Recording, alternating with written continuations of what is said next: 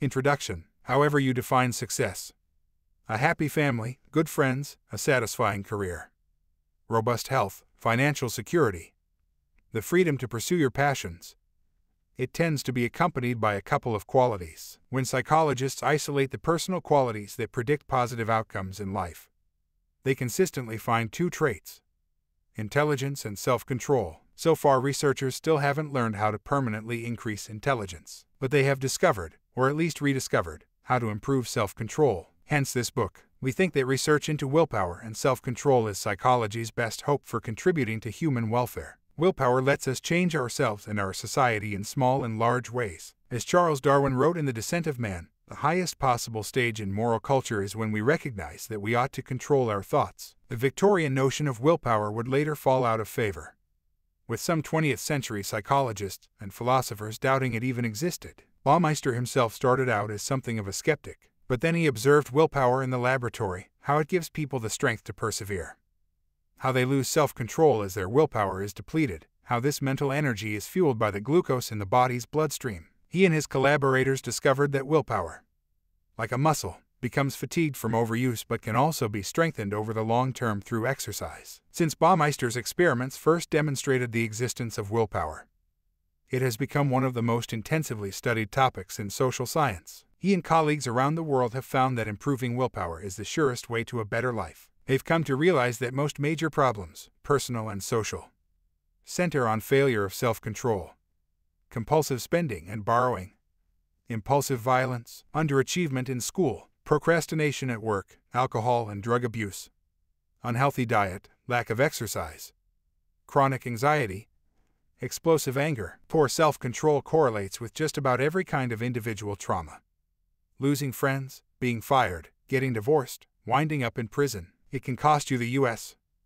Open, as Serena Williams' tantrum in 2009 demonstrated. It can destroy your career, as adulterous politicians keep discovering. It contributed to the epidemic of risky loans and investments that devastated the financial system, and to the shaky prospects for so many people who failed to set aside enough money for their old age. Ask people to name their greatest personal strengths, and they'll often credit themselves with honesty, kindness, humor, creativity, bravery, and other virtues, even modesty, but not self-control. It came in dead last among the virtues being studied by researchers who have surveyed more than 1 million people around the world. Of the 24 character strengths listed in the researchers' questionnaire, self-control was the one that people were least likely to recognize in themselves. Conversely, when people were asked about their failings, a lack of self-control was at the top of the list. People feel overwhelmed because there are more temptations than ever. Your body may have dutifully reported to work on time, but your mind can escape at any instant through the click of a mouse or a phone.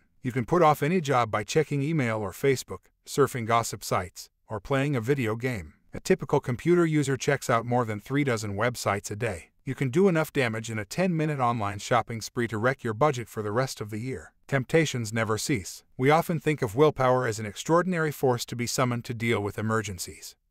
But that's not what Baumeister and his colleagues found when they recently monitored a group of more than 200 men and women in central Germany. These Germans wore beepers that went off at random intervals 7 times a day, prompting them to report whether they were currently experiencing some sort of desire or had recently felt such a desire. The painstaking study, led by Wilhelm Hoffmann, collected more than 10,000 momentary reports from morning until midnight. Desire turned out to be the norm, not the exception. About half the time, people were feeling some desire at the moment their beepers went off, and another quarter said a desire had just been felt in the past few minutes. Many of these desires were ones they were trying to resist. The researchers concluded that people spend at least 1/5 of their waking hours resisting desires, between 3 and 4 hours per day. Put another way, if you tapped 5 people at any random moment of the day, one of them would be using willpower to resist a desire. And that doesn't even include all the instances in which willpower is exercised, because people use it for other things, too, such as making decisions. The most commonly resisted desire in the beeper study was the urge to eat, followed by the urge to sleep,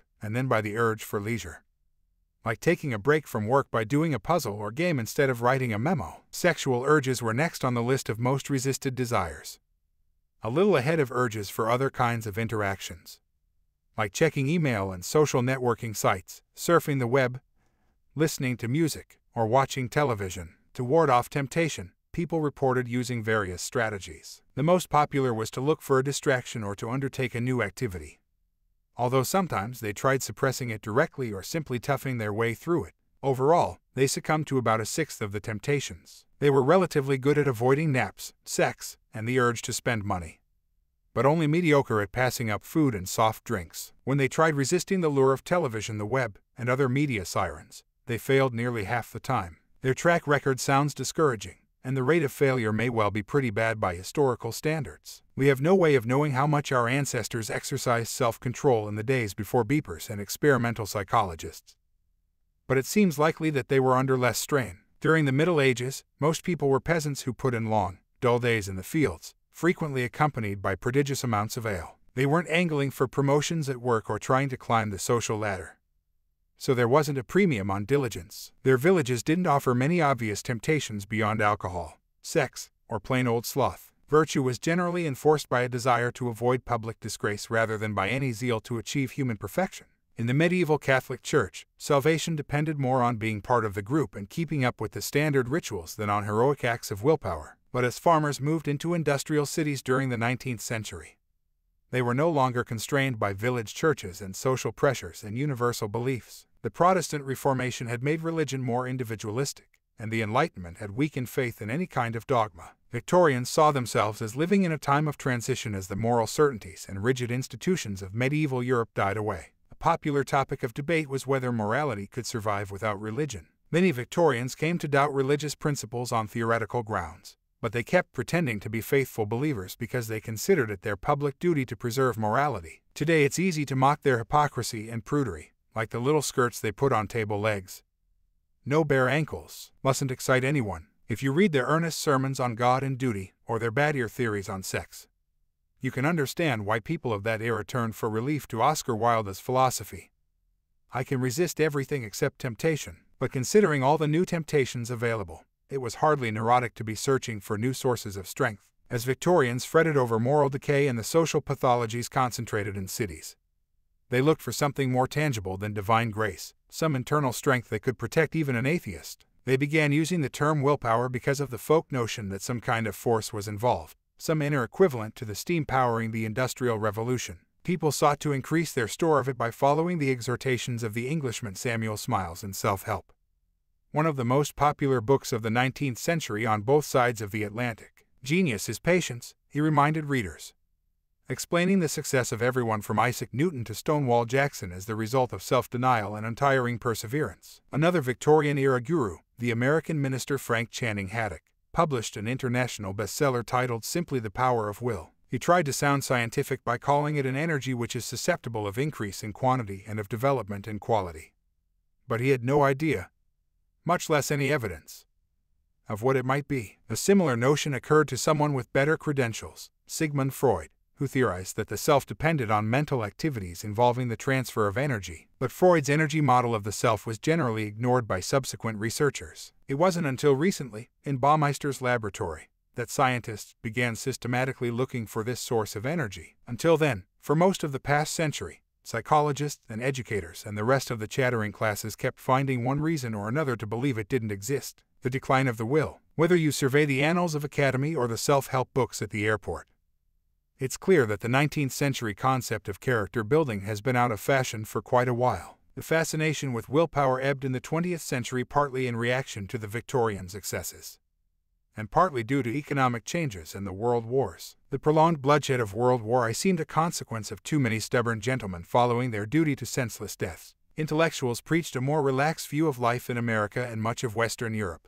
but not, unfortunately, in Germany, where they developed the psychology of will to guide their country during its bleak recovery from the war. That theme would be embraced by the Nazis, whose rally in 1934 was featured in Leni Riefenstahl's infamous propaganda film, The Triumph of the Will. The Nazi concept of mass obedience to a sociopath was hardly the Victorian concept of personal moral strength.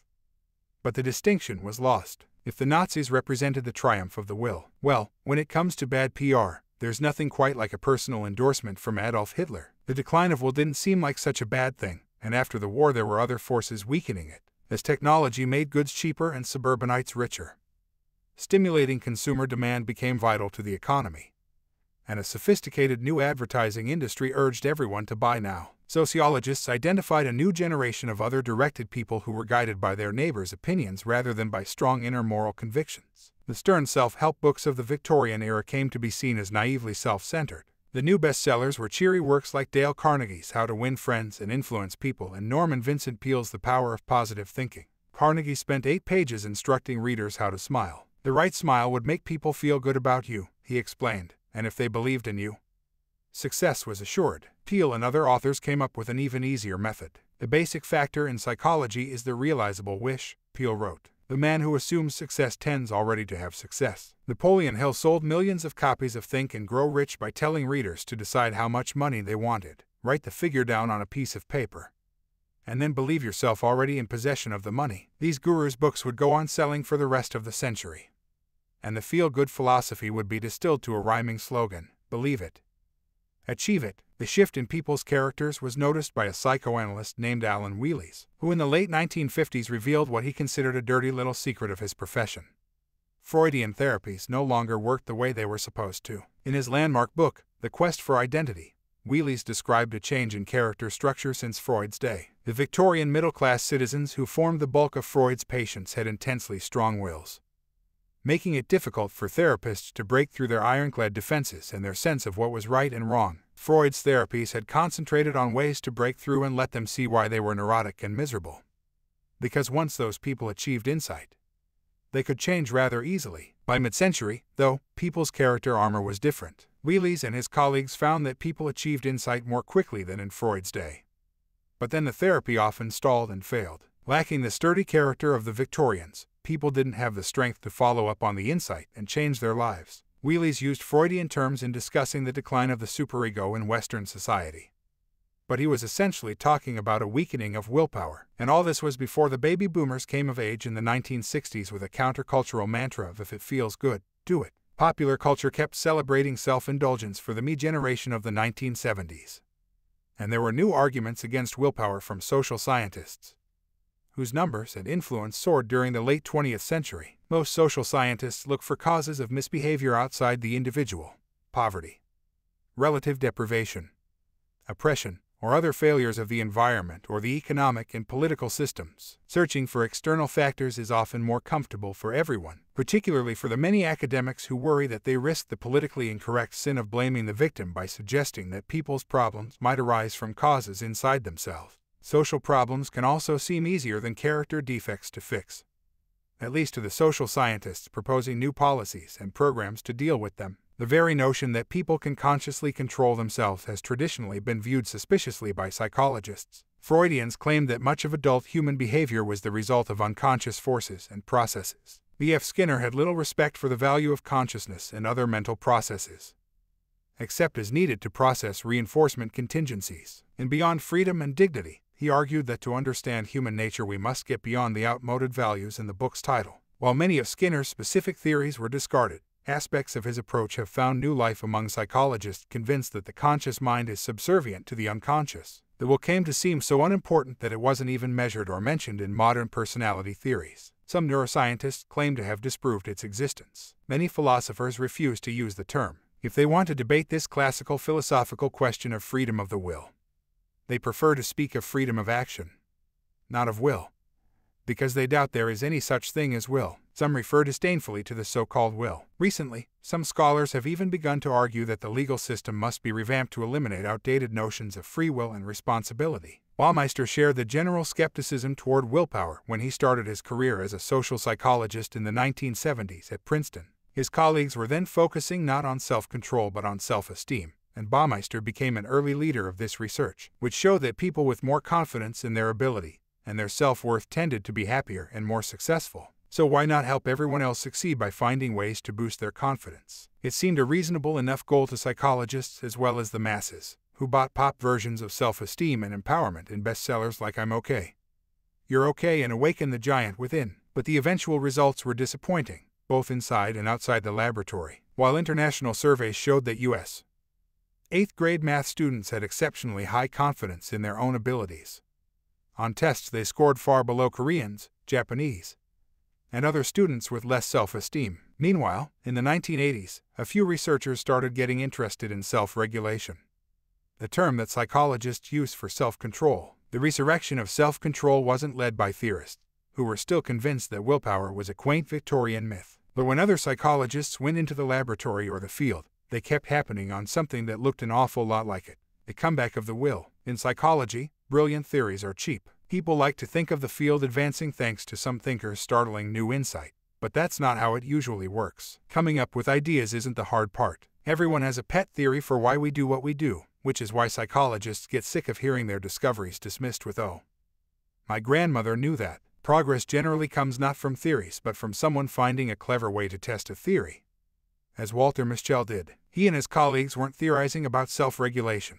In fact, they didn't even discuss their results in terms of self-control or willpower until many years later. They were studying how a child learns to resist immediate gratification, and they found a creative new way to observe the process in 4-year-old children. They would bring the children one at a time into a room, show them a marshmallow, and offer them a deal before leaving them alone in the room. The children could eat the marshmallow whenever they wanted to, but if they held off until the experimenter returned, they would get a second marshmallow to eat along with it. Some children gobbled the marshmallow right away, others tried resisting but couldn't hold out.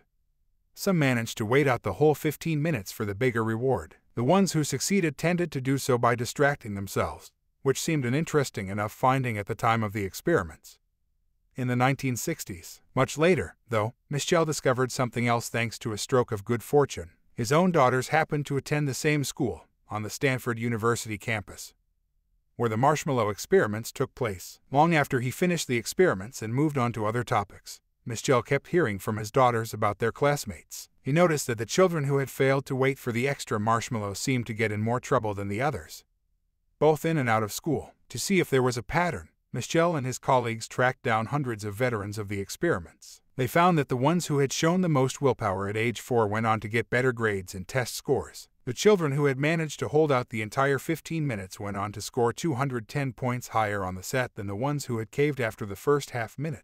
The children with willpower grew up to become more popular with their peers and their teachers. They earned higher salaries. They had a lower body mass index, suggesting that they were less prone to gain weight as middle age encroached. They were less likely to report having had problems with drug abuse. These were stunning results, because it's quite rare for anything measured in early childhood to predict anything in adulthood at a statistically significant level. Indeed, this disconnect was one of the death blows against the Freudian psychoanalytic approach to psychology, which emphasized early childhood experiences as the foundation of adult personality. Surveying this literature in the 1990s, Martin Seligman concluded that there was hardly any convincing proof that episodes in early childhood have a causal impact on the adult personality. With the possible exceptions of severe trauma or malnutrition, the very few significant correlations he noted between childhood and adult measures could be explained as mostly reflecting genetic tendencies, such as having a generally sunny or grumpy disposition. The willpower to resist a marshmallow may well have had a genetic component, too, but it also seemed amenable to nurture, producing that rare childhood advantage that could pay dividends throughout life. These dividends looked even more remarkable once the overall benefits of self-control were assessed, which Baumeister did in Losing Control, a scholarly book he wrote in 1994 with his wife, Diane Tice, a fellow professor at Case Western Reserve University, and Todd Heatherton, a professor at Harvard. Self-regulation failure is the major social pathology of our time, they concluded, pointing to the accumulating evidence of its contribution to high divorce rates, domestic violence, crime, and a host of other problems. The book stimulated more experiments and studies, including the development of a scale for measuring self-control on personality tests. When researchers compared students' grades with nearly 36 personality traits, self-control turned out to be the only trait that predicted a college student's grade point average better than chance. Self-control also proved to be a better predictor of college grades than the student's IQ or SAT score. Although raw intelligence was obviously an advantage, the study showed that self-control was more important because it helped the students show up more reliably for classes, start their homework earlier, and spend more time working and less time watching television. In workplaces, managers scoring high in self-control were rated more favorably by their subordinates as well as by their peers. People with good self-control seemed exceptionally good at forming and maintaining secure, satisfying attachments to other people. They were shown to be better at empathizing with others and considering things from other people's perspectives. They were more stable emotionally and less prone to anxiety, depression, paranoia, psychoticism, obsessive-compulsive behavior, eating disorders, drinking problems, and other maladies. They got angry less often, and when they did get angry, they were less likely to get aggressive, either verbally or physically. Meanwhile, people with poor self-control were likelier to hit their partners and to commit a variety of other crimes. Again and again, as demonstrated by Tierney, who worked with Baumeister to develop the self-control scale on personality tests. When she tested prisoners and then tracked them for years after their release, she found that the ones with low self-control were most likely to commit more crimes and return to prison. The strongest evidence yet was published in 2010, in a painstaking long-term study, much larger and more thorough than anything done previously. An international team of researchers tracked 1,000 children in New Zealand from birth until the age of 32. Each child's self-control was rated in a variety of ways. This produced an especially reliable measure of children's self-control, and the researchers were able to check it against an extraordinarily wide array of outcomes through adolescence and into adulthood. The children with high self-control grew up into adults who had better physical health, including lower rates of obesity, fewer sexually transmitted diseases, and even healthier teeth. Self-control was irrelevant to adult depression, but its lack made people more prone to alcohol and drug problems. The children with poor self-control tended to wind up poorer financially. They worked in relatively low-paying jobs, had little money in the bank, and were less likely to own a home or have money set aside for retirement. They also grew up to have more children being raised in single-parent households, presumably because they had a harder time adapting to the discipline required for a long-term relationship. The children with good self-control were much more likely to wind up in a stable marriage and raise children in a two-parent home. Last, but certainly not least, the children with poor self-control were more likely to end up in prison. Among those with the lowest levels of self-control, more than 40% had a criminal conviction by the age of 32, compared with just 12% of the people who had been toward the high end of the self-control distribution in their youth. Not surprisingly, some of these differences were correlated with intelligence and social class and race.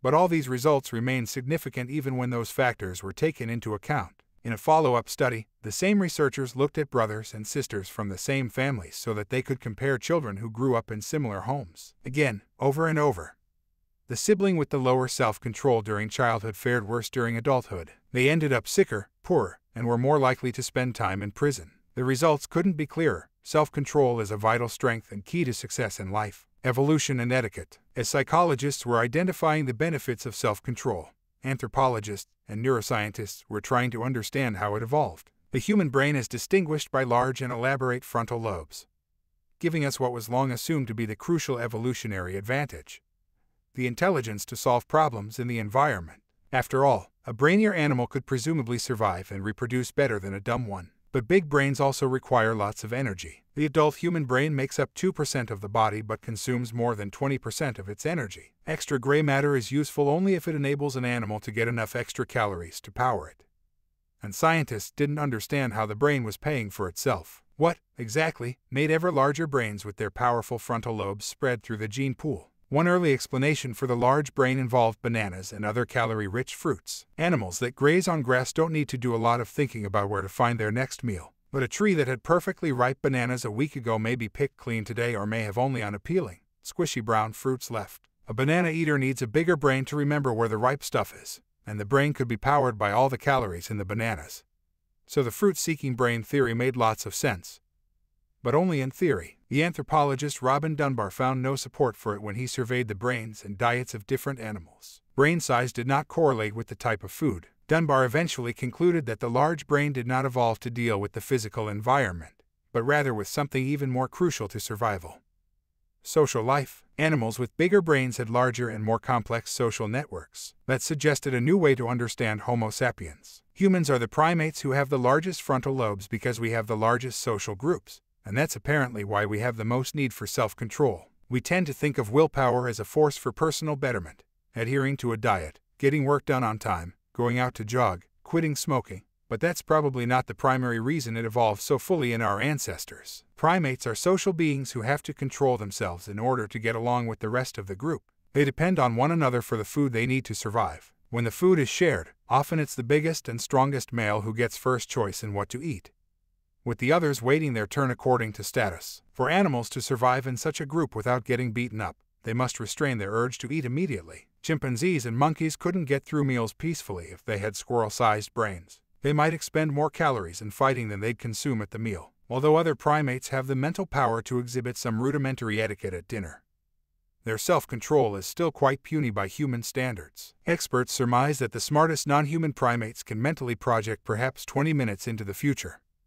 Long enough to let the alpha male eat, but not long enough for much planning beyond dinner. In one experiment, when monkeys were fed only once a day, at noon, they never learned to save food for the future. Even though they could take as much as they wanted during the noon feeding, they would simply eat their fill, either ignoring the rest or wasting it by getting into food fights with one another. They'd wake up famished every morning because it never occurred to them to stash some of their lunch away for an evening snack or breakfast. Humans know better thanks to the large brain that developed in our Homo ancestors 2 million years ago. Much of self-control operates unconsciously. At a business lunch, you don't have to consciously restrain yourself from eating meat off your boss's plate. Your unconscious brain continuously helps you avoid social disaster. And it operates in so many subtly powerful ways that some psychologists have come to view it as the real boss. This infatuation with unconscious processes stems from a fundamental mistake made by researchers who keep slicing behavior into thinner and briefer units, identifying reactions that occur too quickly for the conscious mind to be directing. If you look at the cause of some movement in a time frame measured in milliseconds, the immediate cause will be the firing of some nerve cells that connect the brain to the muscles. There is no consciousness in that process. Nobody is aware of nerve cells firing, but the will is to be found in connecting units across time. Will involves treating the current situation as part of a general pattern. Smoking one cigarette will not jeopardize your health. Taking heroin once will not make you addicted. One piece of cake won't make you fat, and skipping one assignment won't ruin your career. But in order to stay healthy and employed, you must treat every episode as a reflection of the general need to resist these temptations. That's where conscious self-control comes in, and that's why it makes the difference between success and failure in just about every aspect of life. Why will yourself to read this? The first step in self-control is to set a goal,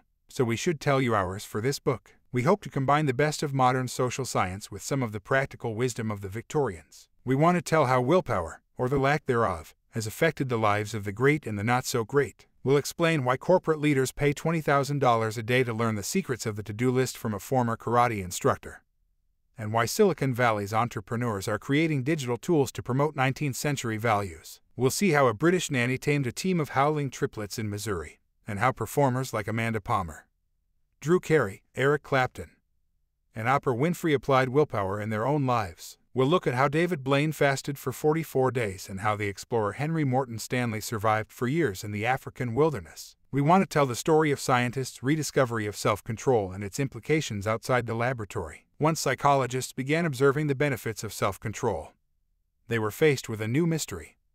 What exactly is willpower? What did it take for the self to resist a marshmallow? When Baumeister took up these questions, his understanding of the self was still pretty much in line with the then conventional view, called the information processing model. He and his colleagues talked about the mind as if it were a little computer. These information models of the human mind generally ignored concepts like power or energy, which were so out of fashion that researchers weren't even opposed to them anymore. Baumeister didn't expect to suddenly change his own view of the self, let alone anyone else's. But once he and his colleagues began experimenting, the old ideas didn't seem so dated. The result, after dozens of experiments in Baumeister's lab and hundreds elsewhere, is a new understanding of willpower and of the self. We want to tell you what's been learned about human behavior, and how you can use it to change yourself for the better. Acquiring self-control isn't as magically simple as the techniques in modern self-help books, but neither does it have to be as grim as the Victorians made it out to be. Ultimately, self-control lets you relax because it removes stress and enables you to conserve willpower for the important challenges. We're confident that this book's lessons can make your life not just more productive and fulfilling but also easier and happier. And we can guarantee that you will not have to endure any sermons against bare ankles. Chapter 1. Is willpower more than a metaphor? Sometimes we are devils to ourselves when we will tempt the frailty of our powers, presuming on their changeful potency. Troilus, in Shakespeare's Troilus and Cressida. If you have a casual acquaintance with Amanda Palmer's music, if you know about her banned in Britain abortion song or the backstabber video of her running down a hall naked holding an appraised knife while chasing the equally naked guy in lipstick who was just in bed with her, you probably don't think of her as a paragon of self-control. She has been described in a lot of ways: an edgier Lady Gaga, a funnier Madonna, a gender-bending provocateur, the high priestess of Brechtian punk cabaret. But the words Victorian and repressed generally don't come up. Her persona is Dionysian. When she accepted a marriage proposal from Neil Gaiman, the British fantasy novelist, Palmer's idea of a formal announcement was a morning after confession on Twitter that she might have gotten engaged but also might have been drunk. Yet an undisciplined artist could never have written so much music or sold out so many concerts around the world. Palmer couldn't have gotten to Radio City Music Hall without practicing. It took self-control to create her uncontrolled persona, and she credits her success partly to what she calls the ultimate Zen training ground, posing as a living statue. She performed on the street for 6 years and started a company hiring out living statues for corporate gigs. Like holding platters of organic produce at the opening of a Whole Foods supermarket, Palmer took up this calling in 1998, when she was 22 and living in her hometown, Boston. She made videos describing herself as an aspiring rock star, but that occupation didn't pay the rent. So she went into Harvard Square and introduced a form of street theater she'd seen in Germany. She called herself the 8-Foot Bride. With her face painted white, wearing a formal wedding dress and a veil, holding a bouquet in her formal white gloves, she would stand on top of a box. If someone put money in her tips basket, she would hand the person a flower. But otherwise she remained utterly motionless. Some people would insult her or throw things at her. They tried to make her laugh. They grabbed her. Some yelled at her to get a real job and threatened to steal her money. Drunks tried to pull her down off the pedestal or to tip her over. It was not pretty, Palmer recalls. Once I had a frat boy rub his head drunkenly in my crotch as I looked skyward thinking, "Good Lord, what have I done to deserve this?" But in 6 years I broke character maybe twice. You literally don't react. You don't even flinch. You just let it pass through you. The crowds would marvel at her stamina, and people routinely assumed it must be grueling to hold the body in a rigid pose for so long. But Palmer didn't find it a strain on her muscles. She realized there was a physical aspect to the task. She learned not to drink coffee, for instance, because it produced a slight but uncontrollable quiver in her body. But the challenge seemed to be mainly in her mind. Standing still isn't really that difficult, she says. The discipline in being a living statue is much more in the non-reactivity department. I couldn't move my eyes, so I couldn't look at intriguing things that were passing me by. I couldn't engage with people who were trying to engage me. I couldn't laugh. I couldn't wipe my nose if a piece of snot started to dribble down my upper lip. I couldn't scratch my ear if I had an itch. If a mosquito landed on my cheek, I couldn't swat at it. Those were the real challenges. But even though the challenge was mental, she also noticed that it eventually took a physical toll. As much as she liked the money, usually about $50 an hour, she found she couldn't do it for long. She would typically work for 90 minutes, take an hour break, get back on the box for another 90 minutes, then call it a day. Sometimes on a Saturday in peak tourist season she would supplement her street work by going to a Renaissance festival and posing as a wood nymph for a few hours. But it left her exhausted. I'd get home barely alive, barely able to feel my body, she says. I would put myself into the bathtub, and my brain would be completely blank. Why? She hadn't been expending energy to move her muscles. She hadn't been breathing harder. Her heart hadn't been beating faster. What was so hard about doing nothing? She would have said that she'd been exercising willpower to resist temptation. But that folk concept from the 19th century had been mostly abandoned by modern experts. What would it even mean to say that a person was exercising willpower? How could it be shown to be anything more than a metaphor? The answer, as it turned out, was to start with warm cookies. The radish experiment. Sometimes social scientists have to be a little cruel with their experiments. When the college students walked into Baumeister's laboratory, they were already hungry because they'd been fasting. And now they were in a room suffused with the aroma of chocolate chip cookies that had just been baked in the lab. The experimental subjects sat down at a table with several culinary choices: the warm cookies, some pieces of chocolate, and a bowl of radishes. Some students were invited to eat the cookies and candy. The unlucky ones were assigned to the radish condition: no treats, just raw radishes. To maximize temptation, the researchers left the students alone with the radishes and the cookies, and observed them through a small, hidden window. The ones in the radish condition clearly struggled with the temptation. Then he gazed longingly at the cookies before settling down to bite reluctantly into a radish. Some of them picked up a cookie and smelled it, savoring the pleasure of freshly baked chocolate. A couple accidentally dropped a cookie on the floor and then hastened to put it back in the bowl so no one would know of their flirtation with sin. But nobody actually bit into the forbidden food. The temptation was always resisted, if in some cases by the narrowest of margins. All this was to the good, in terms of the experiment. It showed that the cookies were really quite tempting and that people needed to summon up their willpower to resist them. Then the students were taken to another room and given geometry puzzles to work on. The students thought they were being tested for cleverness, although in fact the puzzles were insoluble. The test was to see how long they'd work before giving up. This has been a standard technique that stress researchers and others have used for decades because it's a reliable indicator of overall perseverance. The students who'd been allowed to eat chocolate chip cookies and candy typically worked on the puzzles for about 20 minutes. as did a control group of students who were also hungry but hadn't been offered food of any kind. The sorely tempted radish eaters, though, gave up in just 8 minutes. A huge difference by the standards of laboratory experiments. They'd successfully resisted the temptation of the cookies and the chocolates, but the effort left them with less energy to tackle the puzzles. The old folk wisdom about willpower appeared to be correct after all. Unlike the newer and fancier psychological theories of the self, willpower looked like much more than a metaphor. It seemed to be like a muscle that could be fatigued through use, just as Shakespeare had recognized in Troilus and Cressida. The Trojan warrior Troilus, convinced that Cressida will be tempted most cunningly by the charms of Greek suitors, tells her that he trusts her desire to remain faithful but is worried that she will yield under strain. It's folly to presume that our power of resolution is constant, he explains to her, and warns of what happens when it becomes frail. Something will be done that we will not. Sure enough, Cressida falls for a Greek warrior. When Troilus speaks of the changeful potency of willpower, he's describing the sort of fluctuations observed in the students tempted by the cookies. After this concept was identified in the radish study and other experiments, it made immediate sense to clinical psychologists like Don Baucom, a veteran marital therapist in Chapel Hill, North Carolina. He said the Baumeister research crystallized something that he had sensed in his practice for years but never fully understood. He'd seen many marriages suffer because the two career couples fought over seemingly trivial issues every evening. He sometimes advised them to go home from work early, which might sound like odd advice. Why give them more time to fight with each other? But he suspected that the long hours at work were draining them. When they got home after a long, hard day, they had nothing left to help them overlook their partner's annoying habits, or to be kind and considerate out of the blue, or to hold their tongue when their partner said something that made them want to respond in a mean, sarcastic manner. Baucom recognized that they needed to leave work while they still had some energy. He saw why marriages were going bad just when stress at work was at its worst. People were using up all their willpower on the job. They gave at the office, and their home suffered the consequences. After the radish experiment, similar results were observed over and over again in different groups of subjects. Researchers looked for more complex emotional effects and for other ways to measure them, like observing people's physical stamina. A sustained exercise like running a marathon takes more than just conditioning.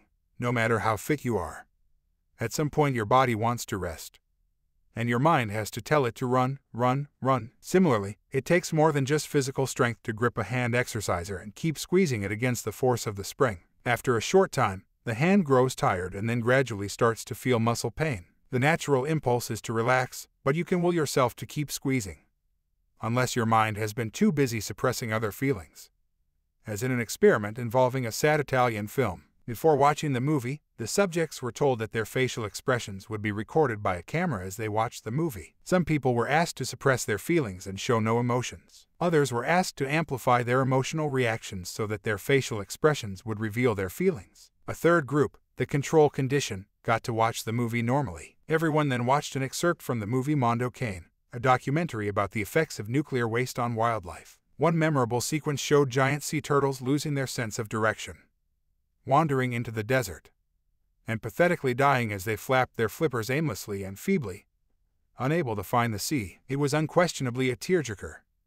But not everyone was allowed to cry. Some remained stoic, as instructed. Some deliberately let the waterworks flow as much as possible. Afterward, they all took the stamina test by squeezing the hand exerciser, and researchers compared the results. The movie had no effect on the stamina of the control group. The people squeezed the handles just as long as they had in a test before the film. But the two other groups quit much sooner, and it didn't matter whether they'd been suppressing their feelings or venting their grief over the poor turtles. Either way, the effort to control their emotional reactions depleted their willpower. Faking it didn't come free. Neither did a classic mental exercise, the white bear challenge. The white bear has been something of a mascot for psychologists ever since Dan Wegner heard the legend about how the young Tolstoy, or, depending on the version, the young Dostoevsky, bet that his younger brother couldn't go 5 minutes without thinking about a white bear. The brother had to pay up, having made a disconcerting discovery about human mental powers. We like to think we control our thoughts, but we don't. First-time meditators are typically shocked at how their minds wander over and over, despite earnest attempts to focus and concentrate. At best, we have partial control over our streams of thought, as Wegner, who is now at Harvard, demonstrated by asking people to ring a bell whenever a white bear intruded on their thoughts. Some tricks and distraction techniques and incentives could briefly keep the creature at bay, he found, but eventually the bell tolled for everyone. This sort of experiment might sound frivolous. Of all the traumas and psychoses afflicting humans, unwanted white bear thoughts doesn't rank very high. Yet that distance from everyday life is precisely what makes it a useful tool to researchers. To understand how well people control their thoughts, it's best not to pick ordinary thoughts. When a graduate student tried a version of Wagner's experiment in which people were told not to think about their mothers, the experiment failed in its purpose and served to demonstrate only that college students are remarkably skilled at not thinking about their mothers. What makes mom different from a white bear? Perhaps the students are trying to separate themselves emotionally from their parents. Perhaps they often want to do things that their mothers would disapprove of, and so they need to put mom out of their minds. Or perhaps they wish to avoid feeling guilty for not calling their mother as often as she would like. But notice that all these possible explanations for the difference between mom and the white bear are things about mom. That's exactly the problem, at least as a researcher would see it. Mothers are not good topics for pure research because there is so much baggage, so many mental and emotional associations. The reasons you do or don't think about your mother are many, variable, and highly specific, so they would not easily generalize. In contrast, if people have trouble suppressing thoughts of white bears, creatures that presumably play essentially no role in the daily life or personal history of the average American college student and research participant, then the explanation is likely to apply to a wide range of topics. For all those reasons, the white bear appealed to self-control researchers studying how people manage their thoughts. Sure enough, after people spent a few minutes trying not to think of a white bear, they gave up sooner on puzzles. They also had a harder time controlling their feelings in another slightly cruel experiment, being forced to remain stoic while watching classic skits from Saturday Night Live and a Robin Williams stand-up routine. The audience's facial reactions were recorded and later systematically coded by researchers. Once again, the effects were obvious on the people who'd earlier done the white bear exercise. They couldn't resist giggling, or at least smiling, when Williams went into one of his riffs. You might keep that result in mind if you have a boss prone to making idiotic suggestions. To avoid smirking at the next meeting, refrain from any strenuous mental exercises beforehand. And feel free to think about all the white bears you want. Name that feeling. Once the experiment showed that willpower existed, psychologists and neuroscientists had a new set of questions. Exactly what was willpower? Which part of the brain was involved? What was happening in the neural circuits? What other physical changes were taking place? What did it feel like when willpower ebbed? The most immediate question was what to call this process, something more precise than changeful potency, or weak will, or the devil made me do it. The recent scientific literature didn't offer much help. Baumeister had to go all the way back to Freud to find a model of the self that incorporated concepts of energy. Freud's ideas, as usual, turned out to be both remarkably prescient and utterly wrong. He theorized that humans use a process called sublimation to convert energy from its basic instinctual sources into more socially approved ones. Thus, Freud posited, great artists channel their sexual energy into their work. It was clever speculation, but the energy model of the self didn't catch on with psychologists in the 20th century. And neither did the specific theory about the sublimation mechanism. When Baumeister and colleagues tested a list of Freud's theoretical mechanisms against the modern research literature, they found that sublimation fared the worst of all. There was essentially no evidence for it, and lots of reasons to think the opposite was true. For example, if the theory of sublimation was correct, then artists' colonies should be full of people sublimating their erotic urges, and therefore there should be relatively little sexual activity. Have you ever heard of an artist's colony known for its lack of sex? Still, Freud was onto something with his energy model of the self. Energy is an essential element in explaining the liaisons at artists' colonies. Restraining sexual impulses takes energy, and so does creative work. If you pour energy into your art, you have less available to restrain your libido. Freud had been a bit vague about where this energy came from and how it operated, but at least he had assigned it an important place in his theory of self. As a kind of homage to Freud's insights in this direction, Baumeister elected to use Freud's term for the self, ego. Thus was born ego depletion, Baumeister's term for describing people's diminished capacity to regulate their thoughts, feelings, and actions. People can sometimes overcome mental fatigue, but Baumeister found that if they had used up energy by exerting willpower, they would eventually succumb. This term would later appear in thousands of scientific papers, as psychologists came to understand the usefulness of ego depletion for explaining a wide assortment of behaviors. How ego depletion occurs inside the brain, initially a mystery, became clearer when two researchers at the University of Toronto, Michael Inslicht and Jennifer Gutzel, observed people who were wearing a cap that covered the skull with a dense network of electrodes and wires. This method, called electroencephalographic recording, enables scientists to detect electrical activity inside the brain. It can't exactly read someone's mind, but it can help map out how the brain deals with various problems. The Toronto researchers paid special attention to the brain region known as the anterior cingulate cortex, which watches for mismatches between what you are doing and what you intended to do. It's commonly known as the conflict monitoring system or the error detection system. This is the part of the brain that sounds the alarm if, say, you're holding a hamburger in one hand and a cell phone in the other, and you start to take a bite out of the cell phone. The alarm inside the brain is a spike in electrical activity. With their skulls wired, the people in Toronto watched some upsetting clips from documentaries showing animals suffering and dying. Half the people were told to stifle their emotional reactions, thereby putting themselves into a state of ego depletion. The rest simply watched the movies carefully. Then everyone went on to a second, ostensibly unrelated activity.